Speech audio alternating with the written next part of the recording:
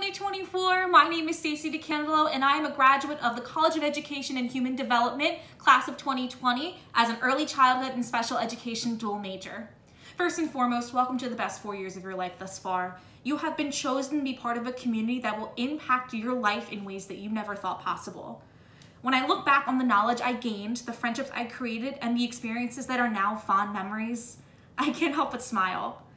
I can say with complete confidence that I am not only Temple made, but Temple proud as well.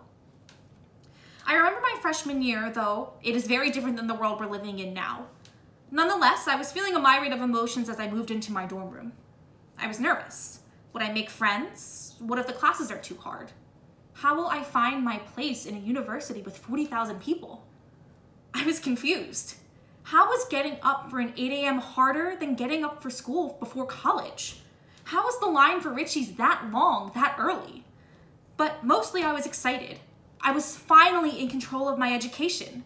I chose the university I wanted to attend. I chose my major I wanted to pursue since I was a child, and I got to choose my first semester of classes. I had this chance to explore Temple, explore the College of Education, and explore the city of brotherly love for the next 4 years. With all that being said, I'd like to offer some advice and encouragement.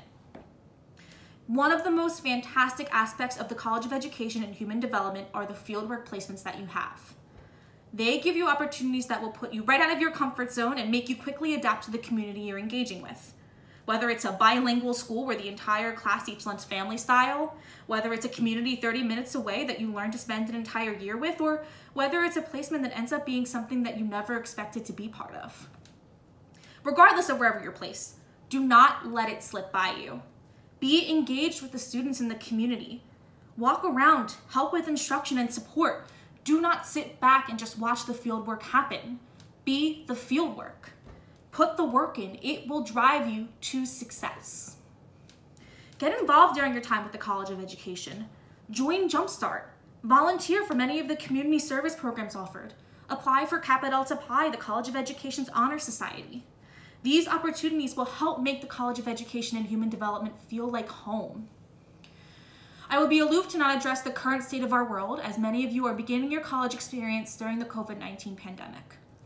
So many of the things I spoke about earlier may be changing for this year and years to come, but I want to make it known that you, the class of 2024, will be the ones that change the world. Even before the pandemic struck, it was apparent that the class of 24 has students that are driven, open-minded, and pushing to change the world. The fact that the world is changing in a way that we did not expect has not deterred the class of 2024, and rather I think it's driven them more. The class of 2024 are pioneers of social justice, health and safety, and in the College of Education and Human Development, the pioneers of the future of our education and community support system.